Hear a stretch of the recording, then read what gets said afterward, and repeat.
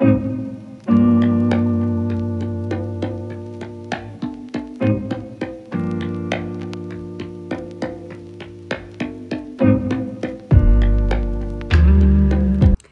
Friday and welcome back to my channel.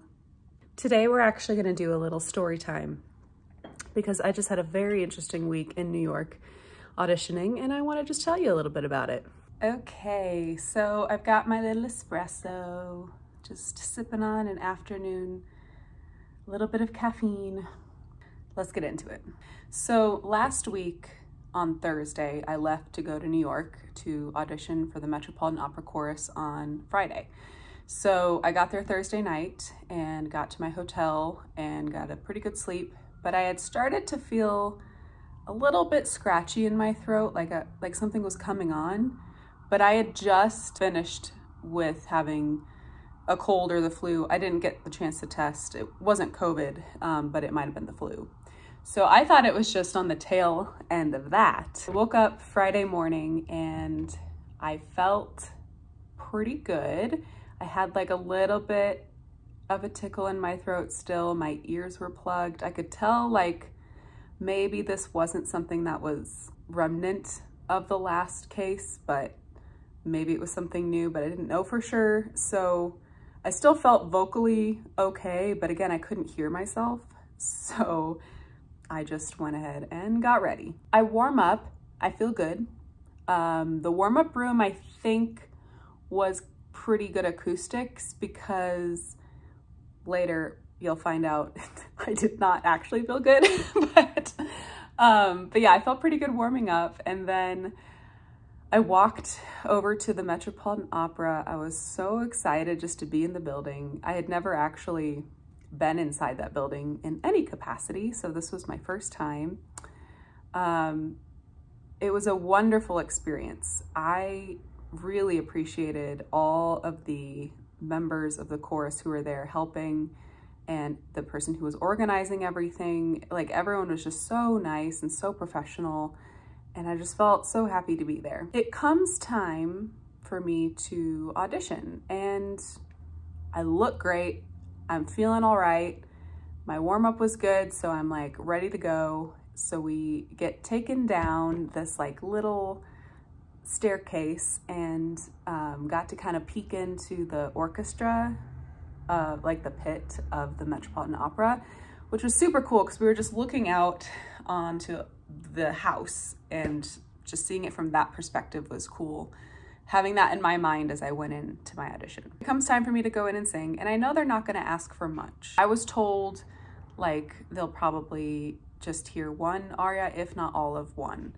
And they had asked for the composer's aria. So for those of you who don't know, the composer's aria is very short and it packs a punch. So I was like, you know what? I'm only singing one aria and it's a short one. They're probably gonna hear all of it. I think we had been told 3 minutes they were gonna hear. And so I was just like, okay, I'll go ahead and sing my thing, go home. I go into the room and start singing. Immediately, I knew I was not at my max capacity. I had the crackles, like something just came into my throat and was just like, I don't think we're gonna produce sound right now. I don't know if that actually was what happened out in the room, but I found out afterwards that that room was not a very good room to sing in. Like, it just doesn't have a good acoustic, so it could be that, but like, you know your voice, right? Like, you know when it's on and when it's not, even if you can't hear. So they stopped me in the middle of my aria, in the composer's aria, which was what they were doing with everyone. They were only hearing a very small portion of the aria. But the composer's aria in itself is like, it goes by in a flash. And so the fact that they stopped it halfway through, I was like, what just happened? Left, felt awful about it. But again, I heard afterwards that that was just a really awful room to sing in. So you never know. You kind of go back to your hotel, you try to forget about it and move on with life. That night, I started to feel bad. Like really bad. Like, oh, dang, like there's something else going on here. And at some point, I should have asked myself, could it be COVID? I don't know why I didn't, but I didn't. And I should have tested that morning, but it's hard to get a test. It's hard to navigate where to find one. And, you know, I'm trying to get up and get ready for my audition, but I should have tested. I waited a couple days because the last time I was sick, I didn't have COVID. This time I was like, it's probably not. And the next morning I felt even worse. So I was like, okay, well, now we're sick. I'm supposed to be staying in this hotel for 2 nights and staying with a friend for 2 nights and then staying with my mom, who was coming to meet me for 2 nights. So I was there a total of 6 nights. Because I was feeling sick, I was like, I don't know what this is, but I texted my friend and I was like, I don't think that I should come stay at your house. And, you know, hotels are expensive. So I was like, I'm gonna do 1 more night at a hotel. And it was like pretty reasonable because it was January and it was midweek. I felt okay doing that. So I stayed the night at the hotel 1 more night than I was planning on it. Woke up the next morning feeling even worse. I had a fever and I was out. So here I am, stuck in New York City, sick as a dog, trying to figure out how long I should stay, if I should go back home, because I was supposed to be there for another audition the next week. I was staying in between. And so I was like, should I book a flight back home? But I was too sick. So I'm in this hotel by myself for 2 days straight. I take a nap that afternoon and I wake up feeling like so much better. And I think my fever had broke and I was feeling a lot better. So I went out and got a 3-course Italian meal, as you do when you wake up from a fever and you feel good. So I went and got some food that night, but it was just like kind of a solo adventure. I wasn't seeing anyone. And that was actually pretty great. I eat my cannolis, I eat my pasta, I feel amazing. Wake up the next day feeling a little more recovered, but still like not totally. And then I talked to Peter, my husband, and he has COVID. And I'm like, I bet you I have COVID. I bet you I gave COVID to him. And then I came to New York and then I auditioned for the Metropolitan Opera Chorus with COVID. And that's why I didn't feel vocally well, because I had COVID.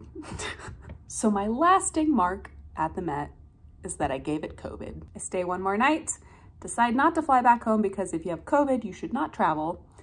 And so I ended up staying 3 nights by myself, or 3 days by myself in a hotel. And I was starting to go crazy at this point, but I was starting to feel better. And so my mom came into town because I was feeling better and we were gonna take precautions, and I was basically on day 5 or 6 of my COVID from, you know, when my symptoms started. And so I did stay in a hotel with her a couple nights, and we ended up getting an air purifier to put in between us, and I wore a mask the whole time I was in the hotel room.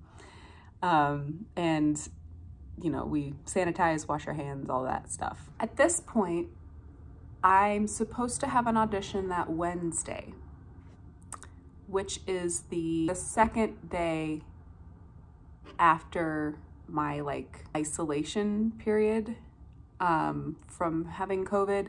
And so I was assuming that I was not going to be able to audition because like that's just so soon. But I emailed them anyway and I'm like, hey, I have COVID and I'm on the tail end and I'm feeling good. I was actually feeling pretty good. It was a quick recovery, which I was super grateful for, but they were super nice and were like, hey, if you test negative, come in, we can have a slot open for you the day after our last audition day. for the chance that you could test negative. And I was like, okay, well, let me talk about it, because that means I have to extend my trip by a night. And I had already, you know, paid for all these hotels that I wasn't planning on. And so I was like, okay, let me make this decision and get back to you. Whew, I need a little hit of espresso. It's a long story. Okay. I end up telling them that I'm gonna plan to leave Wednesday night. And I tested that day, and it was still a very strong line on my COVID test. And I was like, hey, I don't think I'm gonna be negative tomorrow, so I'm just letting you know, but I'll test again tomorrow. They tell me that Thursday they have a time for me if I wanna come in. And I was like, okay, probably not, but I'll let you know. I test on Wednesday morning. It's almost gone. Like, I don't know how this happened, but like the day before there was like a really strong line. And then the day after it was like barely there. And I was like, are you kidding me? And I emailed her and I was like, it's like barely there. And I'm gonna try to actually find a way to stay the night, because I was just like, there's no way it's gonna be negative by Thursday, but it was. So I thank God that my parents helped me, because most of this career I've done on my own, but every once in a while, if there's an emergency or if they really want to help, my parents will chip in, and they paid for an extra night in that hotel, and they were able to change my flight back with no extra cost. So I end up staying one more night. And at this point I was like pretty over it. I was like, I want to be home. Like I've been sick alone in a hotel for too long. I just want to be home in my own bed with my own husband. And I love my mom, but I was just like ready to be home. So I wake up Thursday morning. I go in to audition. Oh yeah, and I had to find a pianist. So like that was a whole thing. Yeah, I found her the night before. Thank God. I think a lot of things had to come together for this to work. But I was like, here's my rep. Let's run through things like 5 minutes before the audition. So my audition was the first one of the day. So I got up and I couldn't even get a warm-up room because they weren't even open yet. So I was like, here we go. Did warm up for like 5 minutes, which was enough. Like 5 minutes versus nothing is the world of difference. We ran through some stuff. I went in, I auditioned. Best audition of the year. Like seriously, best audition of the year. I don't know how to explain it, but I did that and I was just immediately like, what just happened? And so the moral of the story of this trip was what just happened. And I feel like that's so fitting for this career. Like, if I could just boil it down into 3 words, it would be what just happened. Anyway, I got back home. We're home, we're healthy, and getting back into the swing of things. But I feel like my life just went crazy for a week and I wanted to share. So I hope you enjoyed this very chaotic video. And I will see you next week on my channel. And if you want to subscribe, that'd be great. Please subscribe. Please subscribe. I'll sing for you, I promise. Click the little button and I'll see you next weekend. Bye, stay healthy.